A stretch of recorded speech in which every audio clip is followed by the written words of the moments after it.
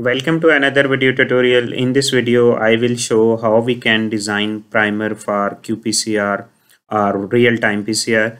What we need to do, we need to simply write ITTDNA. This is a famous company.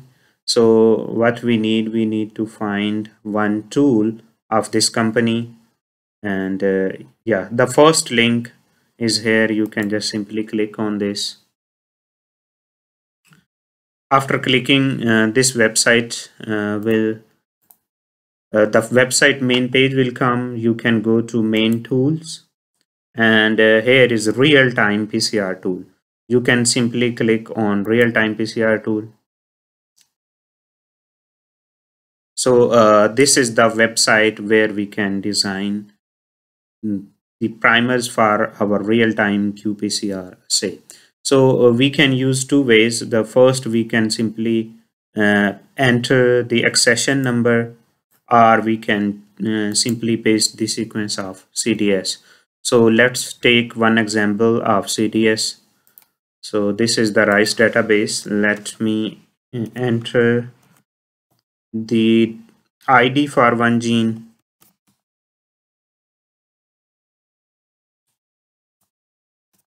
Yeah, let's suppose this is one gene and we want to get its CDS sequence. We can simply click on this. Yeah, and here we can see its download sequence. So here we can see that this is the CDS sequence. We can simply copy the CDS sequence and paste here.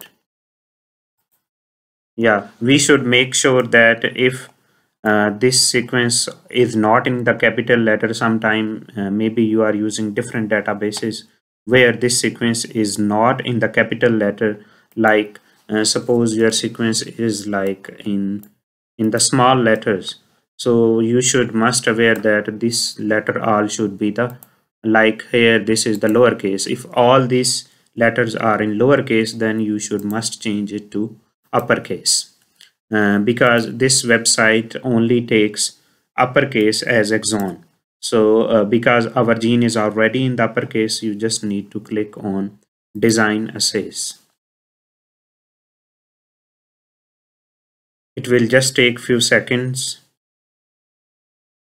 Yeah, we can see that the task is being completed. Yeah, here we can see that we are designing primer from exons, because CDS is exonic region.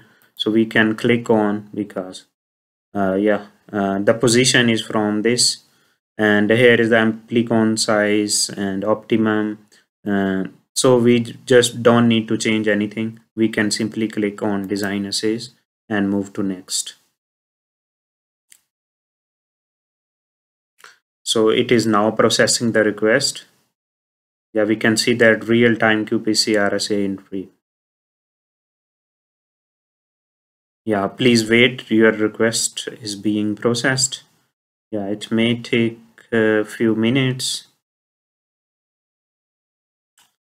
If your sequence is especially big, it will take just few more seconds to upload. Yeah, we can see that now our qPCR primers are ready.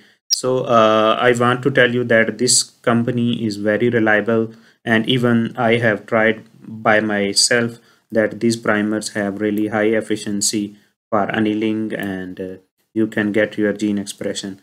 You can simply just copy from here and send to your company and design your primer. If you have any question related to the real-time qPCR, please tell me in the comments. Thank you for watching. Bye bye.